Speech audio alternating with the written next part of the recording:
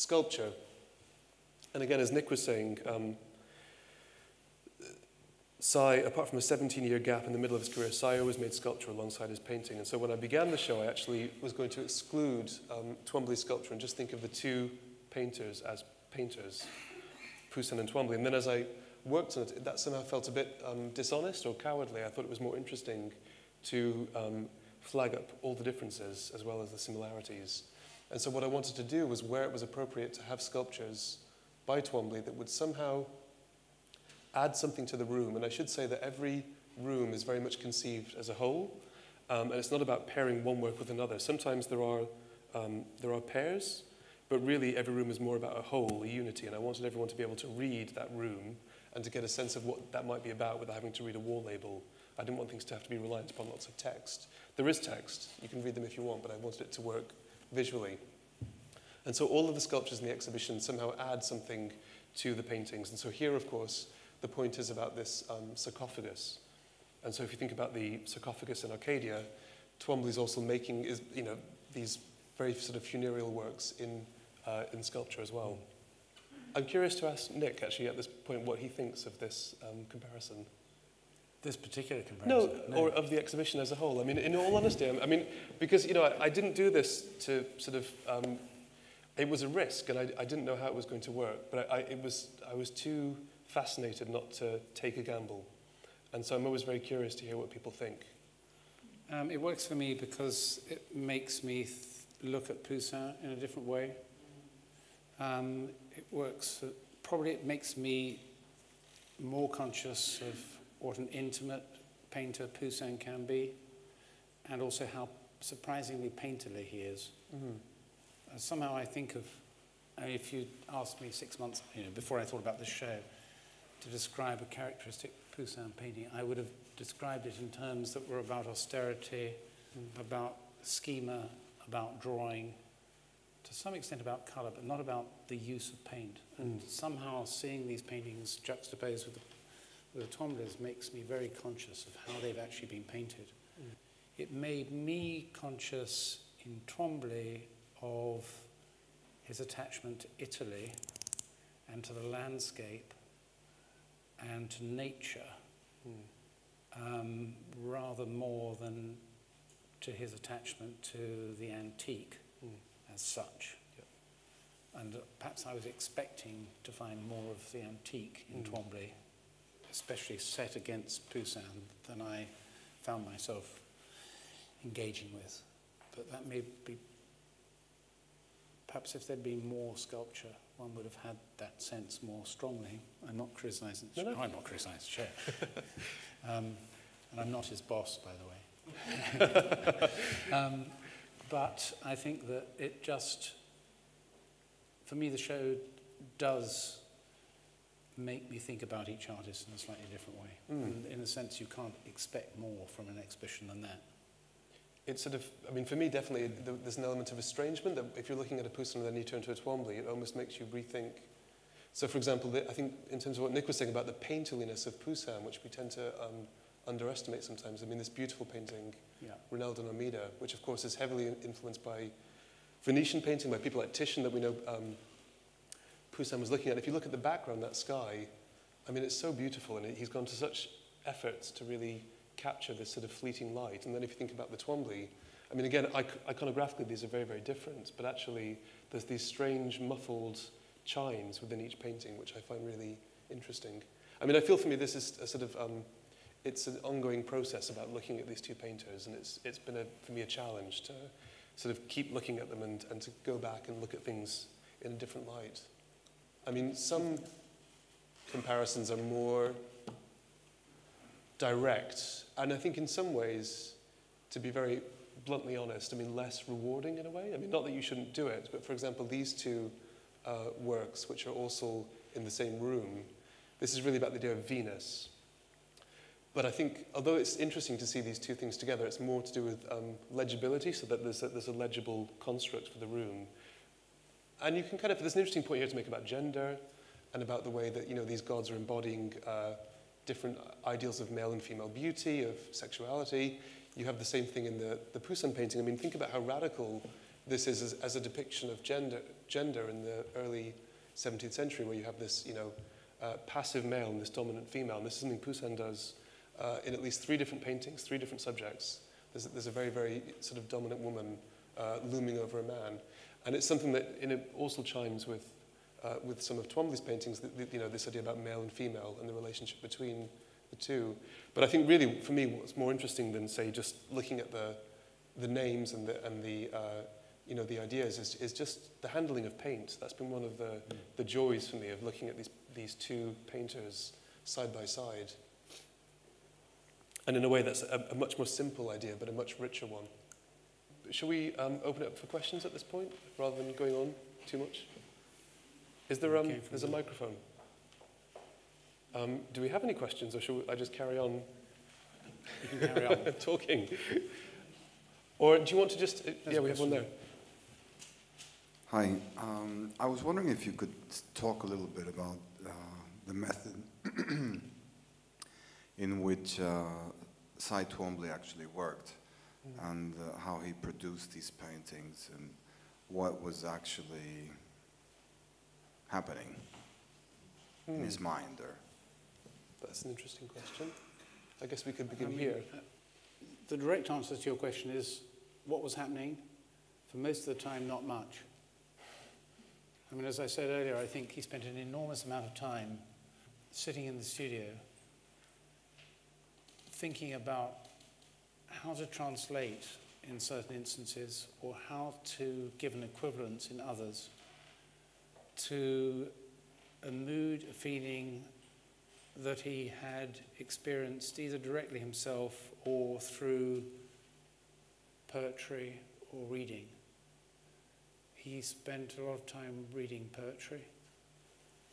What for him was so strong about poetry was that it was what he called a condensed phrase. Sometimes those phrases appeared in the paintings. But in a way, it's about condensed emotion. It's about intensity of emotion. And I think the paintings are about trying to achieve that intensity in the visual form. That doesn't mean to say you have to load the canvas with paint. You can be intense in so many different ways. But I think it was always rooted in experience or vision. I mean, I think for a long time, the paintings were seen as being difficult to read. They were described as being abstract. But Twombly himself said, I'm not an abstractionist. There has to be something, what he actually said was, there has to be history behind the thought in order to give me clarity and energy. So it was always rooted in a very direct experience, personal experience, or a personal vision. I mean, these are a starting point in a way, and I think the manner of painting or drawing changed radically over the years. It had the same origin, but it changed according to the type of paint he used, for example, acrylic versus oil, or the scale he works on.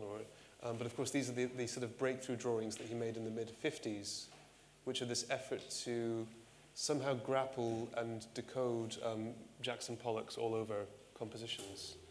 And so Twombly, rather than trying to outdo Pollock through paint, takes up a pencil and makes these drawings in the dark with the lights off, so that they have this link to surrealist automatic writing. And these, in a way, the works before this, before, say, 53, 55, are interesting, but they're sort of atypical if you look at them, his work in a series now, whereas these, of course, come back and repeat, until the very end. If you think about the Ninny's paintings, which he talks about from the 1970s, so these are a sort of a huge breakthrough. And I think, again, one thing that's very interesting to think about in the exhibition, really just to think about in front of the works, is just painting and process. That's been really, for me, something very interesting to think about, in the way that Poussin is so concentrated, and the way that his mark-making is so meticulous, and Twombly is very, very diffuse. And that's the main difference, I think, between them, more than abstraction versus figuration or even age. It's about sort of a way of making these images. Another question there. mentioned that he read Rilke, and I just wondered if you could say a little more about, you know, thinking of him as a painter of light and a painter of nature and that association, sort of pantheist, if there's more to say about that, if you'd like to elaborate on, you know, what he got from Rilke. So you mean poetry alongside nature, basically? Well, the sort of, yeah, Rilke's relationship with nature. Oh, yeah. And, you know, Sure. his. Yeah. Shall I say something? Yeah. Well, so why was Rilke important, really? yeah. I mean, there's many poets that Twombly referred to over and over again and went back to, and Rilke is probably one of his favourites and the one that he used time and time again, especially from the 1970s. I think 68 is the first painting that refers to Rilke, and then especially in the 70s, the 80s, and then, you know, till the end, those rose paintings that we looked at. Yeah, nature and poetry, that's a really big theme, and it's a big theme for both Poussin and Twombly. It's really interesting. And, I mean, one thing that I wanted to think about here was the way that some of those ideas are personified by ancient gods. So, for example, Pan, you know, the penultimate room of the exhibition is about Pan, but it isn't really, it's about nature. It's about the way that the ancients saw nature personified in Pan and vice versa. And that's what both Poussin and Twombly are thinking about. Or the way that the room about Apollo and Parnassus is about Apollo and Parnassus, but it's really about poetry. And so I think for Twombly's engagement with Rilke, it shifts over the years, but one thing that's very, very important is Orpheus, and the way that Rilke writes about Orpheus. And so often the poets that Twombly uses access, it's like a palimpsest basically. So often, you know, he'll use a poet to access a much more ancient idea or archetype. So often these things are layered. But there's a real relationship. There's a whole series of works that Twombly made about Rilke and Orpheus.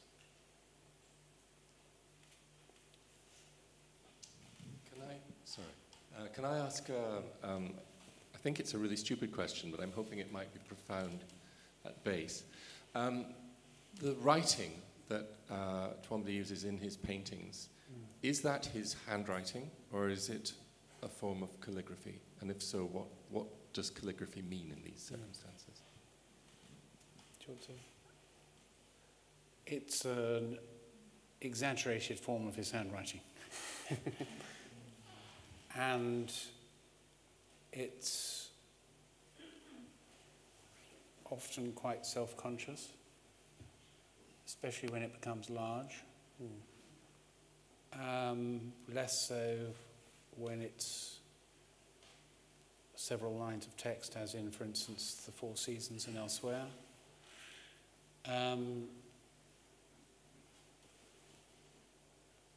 It's a point of reference. It's a compositional device. It hovers between description and analogy. And it just serves many different purposes.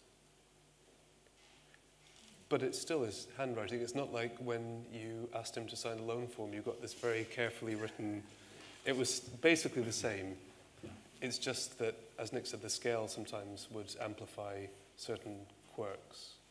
But it's his handwriting, I think.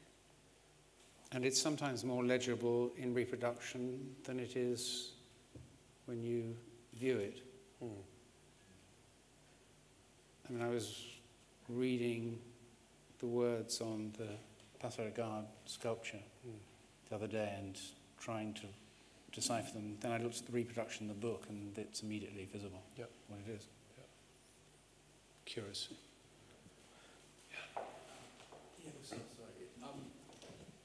Just a couple of questions. One is, was he a man, Twombly, of tremendous sort of temperament?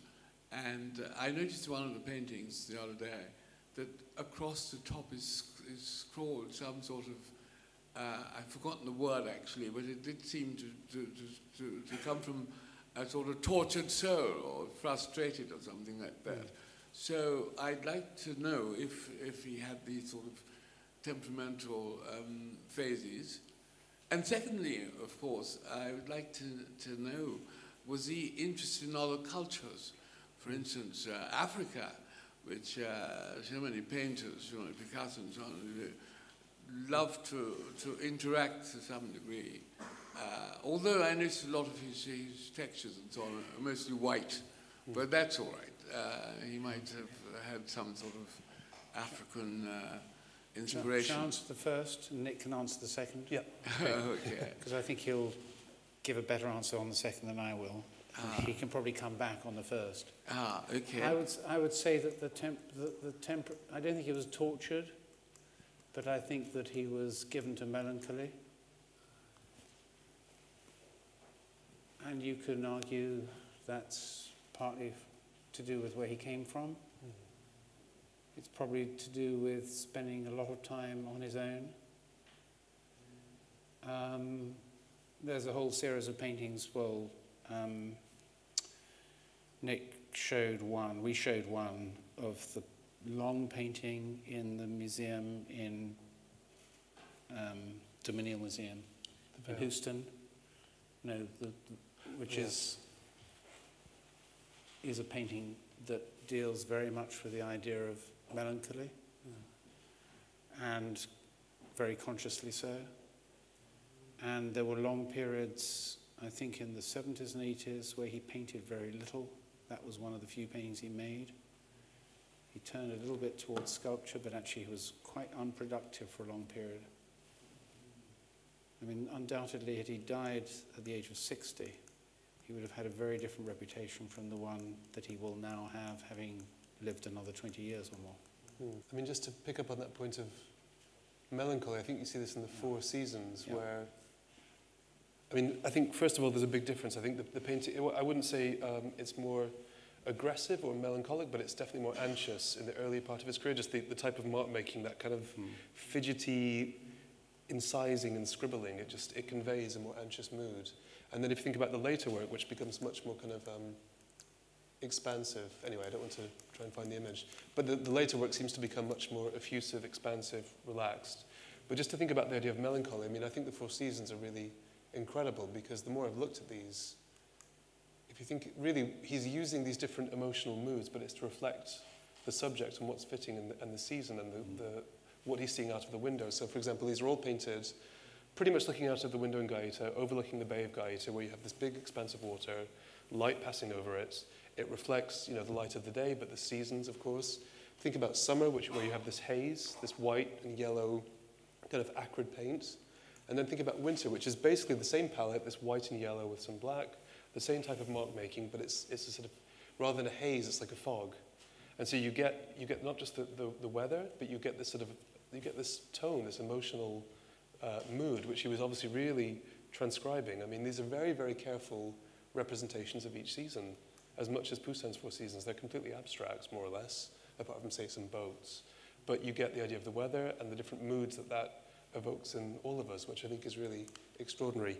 And then to answer the second question about other cultures, that's really important, and something which this show sort of occludes by necessity. But the big difference between, say, Twombly and Poussin is that Poussin really didn't get to travel beyond France and Italy and see, you know, apart from seeing maybe some antiquities or some ancient artifacts from other, but there wasn't that much. Whereas Twombly was fortunate enough to travel widely. And, for example, that first trip, which I referred to Italy and North Africa in 1952-53, there's almost nothing from the trip that refers to classical Mediterranean Roman culture. Everything he made, all of the big breakthroughs on the trip, were in Morocco and North Africa. And it's where he said he began the idea of incising and scratching into the surface of the paint. He made this series of sketches called the North African Sketchbook, which were inspired partly by seeing all of these sort of vernacular architectural forms in Morocco. So these kind of anthills, beehives, different sort of textiles. He made textiles. He made textile wall hangings, which are now lost, sadly. We only see them in images. But he was really experimenting, the different colors, these kind of, you know, primitive voodoo fetish sculptures, which reflected in his sculptures thereafter. And then the really interesting thing is that after he comes back from Morocco, back to Rome, and spends 2 more months in Rome, he goes to the Pigarini Ethnographic Museum in Rome. And this is where he's really spoilt for choice. He could have been sketching the Colosseum, he could have been sketching, and he really doesn't look at any of that. I mean, he's looking at that, but he doesn't sketch it. He sketches these artifacts in the Pigarini Museum.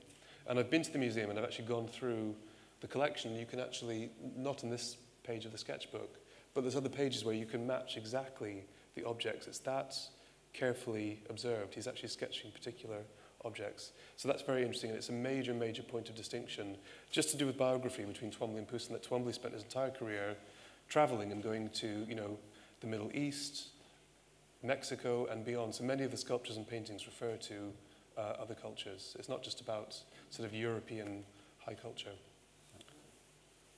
Is there another question? Thank you very much. Thanks. I had a couple of questions. One was about his working method.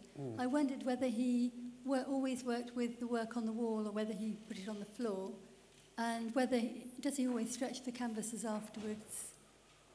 And what about his use of mediums and things? Do you know about that? Yeah. And the other thing I just wanted to ask was the relationship between his work to his son's work, whether you had any comments to make on that. I think, as Nick mentioned, he increasingly used acrylic because it dries more quickly. And because of its properties, I think he thinned it to a degree, and he used mediums that would allow him to keep it, particularly in this series and the Rose series, allow it to keep it wet for rather longer than it might have been, so that he could paint into the wet. He mainly painted on a canvas that was on the wall, but I think there are instances where he worked on the floor. Not many, but I think principally he worked on the wall. And I don't think it's invariable, but certainly for the last 30 years or more, he worked on canvas and then stretched the painting rather than working on a stretched canvas.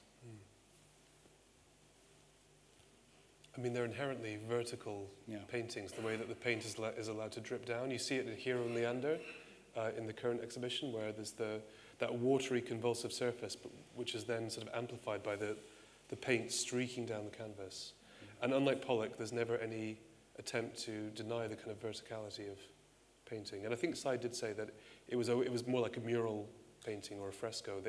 And even when he was making the works in the 60s, it was the same technique. He would tack the canvas to a wall, and just that hardness of the wall behind the canvas, it gives you those very, very definite, crisp lines. And there's a resistance to the paintbrush or to the pencil.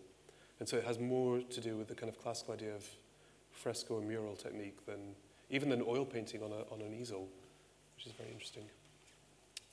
And with the exception of one of the large canvases in the 50 Days of Ilium, and then the group of works that he completed towards the end of his life and really after 2000, most of the paintings are not much more than 2 meters high. A lot of them are 2 meters square, and that is really essentially the stretch, both directions. Yep. So most of them, I think, were painted quite close to, close up. And as Nick mentioned, in Gaeta and elsewhere, actually in quite small rooms. Yep. A very obvious sort of question. Did he have any favourite Poussin paintings, and did he know the Dulwich Poussins, which is very important, particularly well? Do you know? Yeah, we spoke about this. I mean, I don't want to be misleading, and basically the thing with Twombly is that you could talk to him about things, but you could never really pin him down, per se. If you asked him a particular question, he would tend to just say, oh, I don't know, or it wasn't the way his mind worked. And it was very difficult to kind of really try to elicit certain answers or information from him. And so as time went on, I always found the best thing to do was just to really sort of shoot the breeze, as it were, and just go for lunch and talk and see where the conversation led you. And of course, over the last 3 years, what I've been trying to do is to piece together this sort of interesting and slightly odd relationship between these two painters and to find out.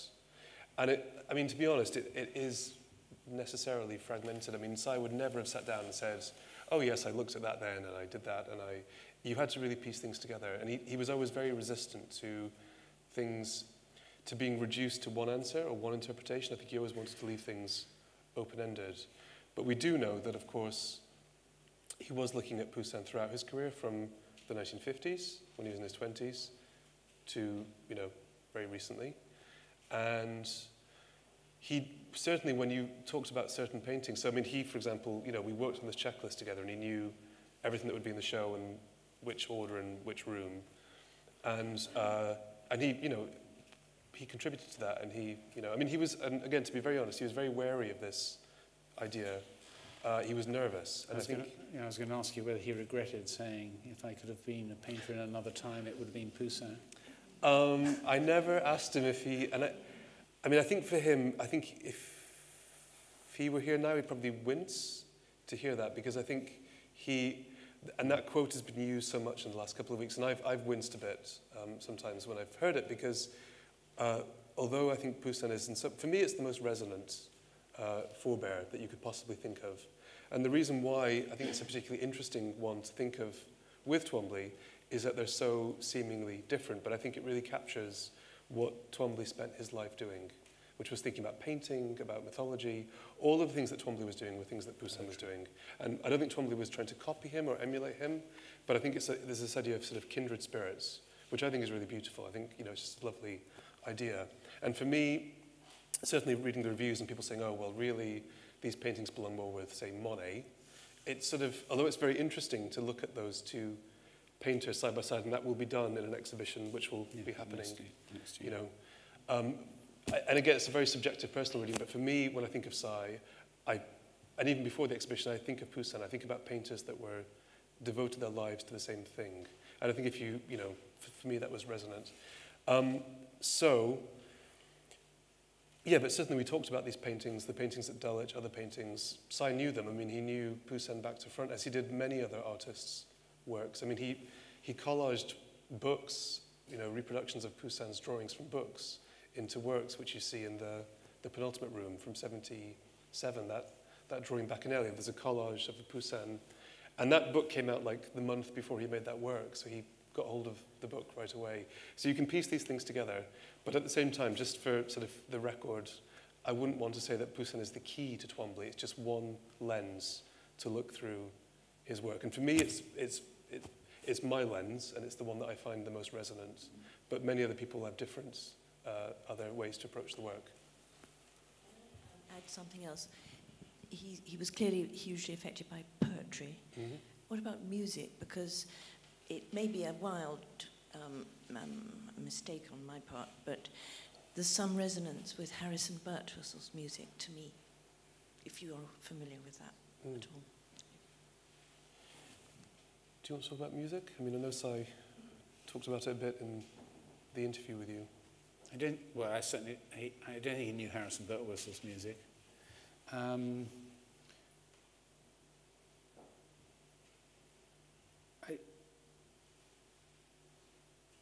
don't think music was that important to him, but I think that he did recognize that it was a language that people could hold in common in a rather different way from the way in which he thought they couldn't hold the visual language in common. He thought that there was the order and I suppose the syntax in a way of music was more easily understood by people than was the connections within the visual. And he was envious of music composers and musicians for that reason. What he had no interest in, perhaps surprisingly, given when he grew up, was jazz.